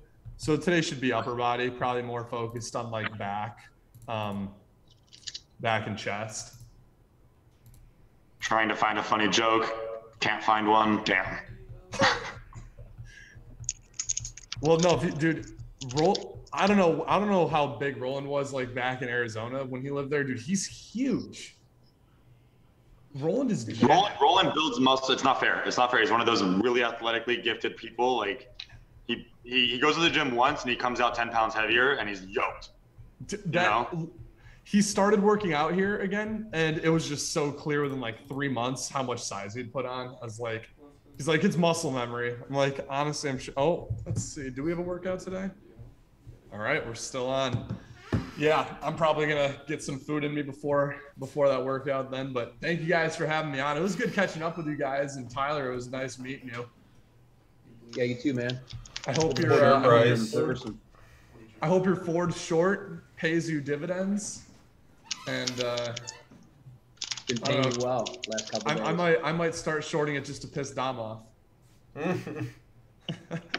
Yeah, No, Dom's one of the quite best a bit of people. money So. if he All right, guys. Short Thanks guy, again for short. having me on. It was good catching up with you guys. I hope y'all are doing well, and let's keep in contact. It's been a while since we've all talked. For sure, Yeah, man. I definitely plan on doing more of these in the future, and just calling you from time to time, late night, whenever it is, just saying what's Listen, up. yeah, I love those booty calls from you, Huddie. I'm just kidding. All right, guys. Have a good rest of your Friday. Have a good weekend. You too, Bryce. We'll see you. It's Friday. Later. Wait, today's Friday, right? Yeah. Okay. All right. I think so. All right. Bye, guys.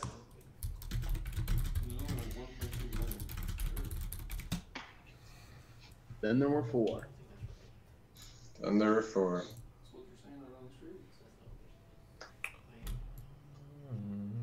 3 days ago, it was 1.2. When you moving down to Florida, Jack? Okay, it was an estimate. 1 year. Regardless, it's at 8.8 million. 1 year, From, sir. So like 2023. Yeah, at the beginning of 2023. Like, You're moving to Florida? Huh? You're moving to Florida?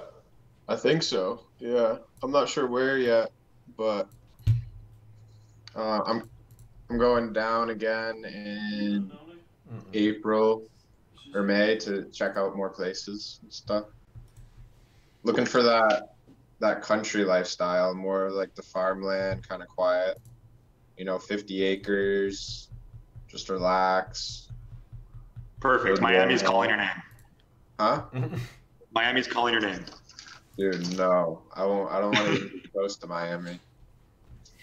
I'm kidding. Miami's one of the ball games. Others in Tampa, I think that's probably the best city out there. Why don't we just all Yeah, move it's to gonna be- Wyoming and live on a farm? Is Wyoming a tax-free state? It is, right? Let's see. Probably one of the Dakotas or Montana, maybe. I mean, that's some farmland, and that's like some tax benefits, and I would live on a farm. They had good I just don't Wi-Fi. like wolves. I don't like wolves. Wolves exist. I thought that was like a make-believe thing, like unicorns. No, they're real. They're in Michigan. Really? Yeah. Do they come on the ice while you're fishing? I don't know about that. That would be very scary. They're in the UP. I know what that is. I would hope so. There's like nothing out there to trade. I like Montana. Big sky Dude country. ranch. Yeah, Montana is pretty nice. Been there once. Really? What's in Montana? Big sky country, baby. I want to visit Montana. Let's go to a Yeah, dude mountains. ranch. What's a dude ranch?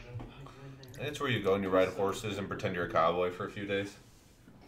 Oh, Yellowstone? Something like that. You just do it for a vacation, though. By around 10 a.m. That would be fun. Montana has a state website. I like that about them.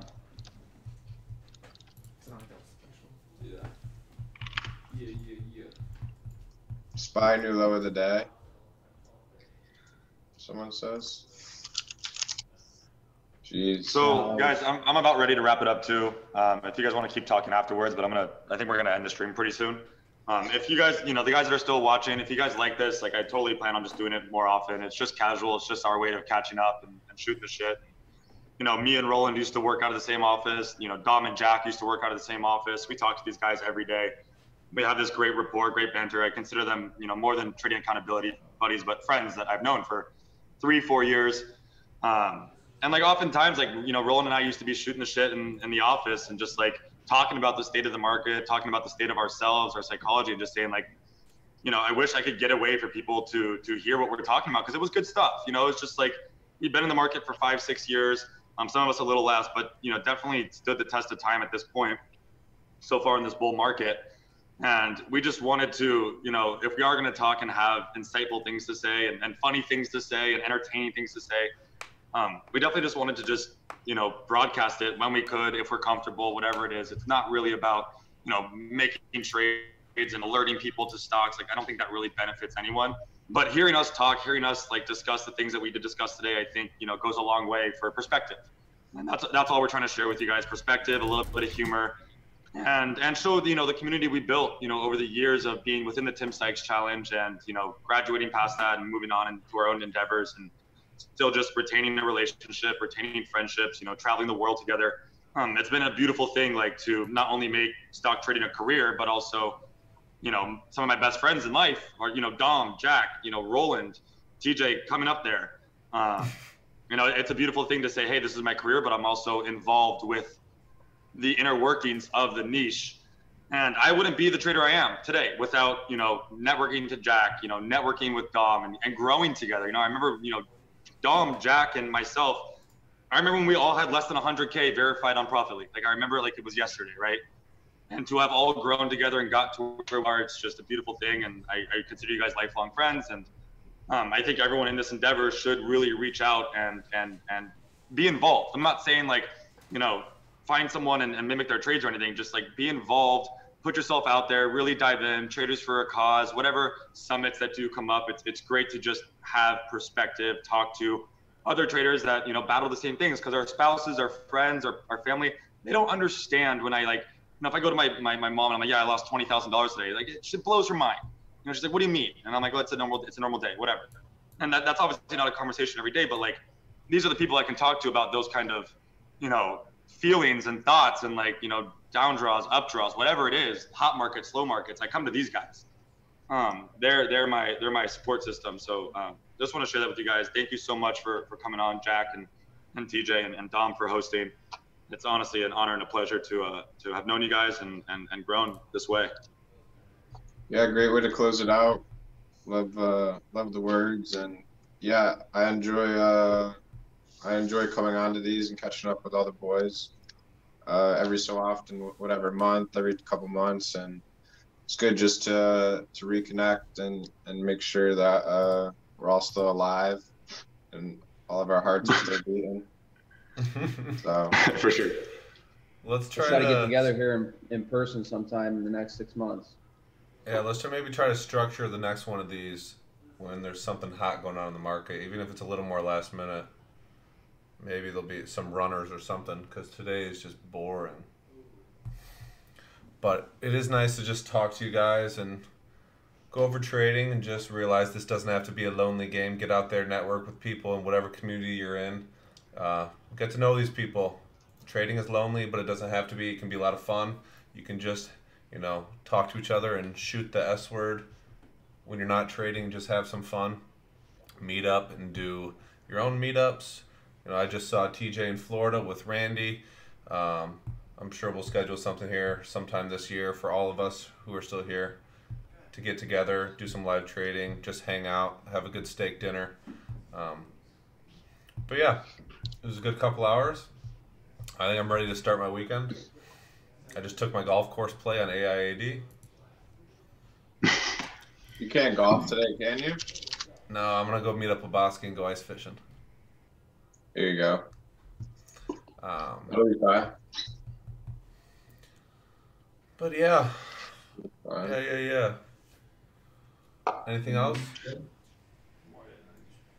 No, sir. I think we're good. All right. Thanks, you guys, for coming. See you later.